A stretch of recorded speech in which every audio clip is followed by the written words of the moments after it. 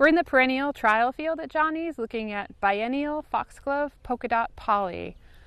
Biennial foxglove requires a winter vernalization period to flower in the second year after planting. So these plants were planted in the spring of last year.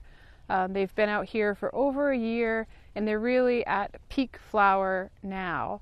Some things we really like about Polkadot Polly is this beautiful deep apricot color, the uniformity of these plants in the plot, and the way the florets are tightly packed on the bloom columns, making a really nice show of color.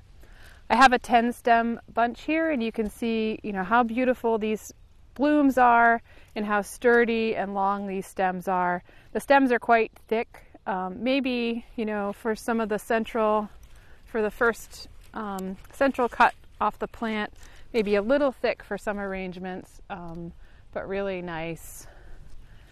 And the plants are producing 8 to 10 stems per plant right now for this first cut, and we expect subsequent sort of smaller side shoots after that.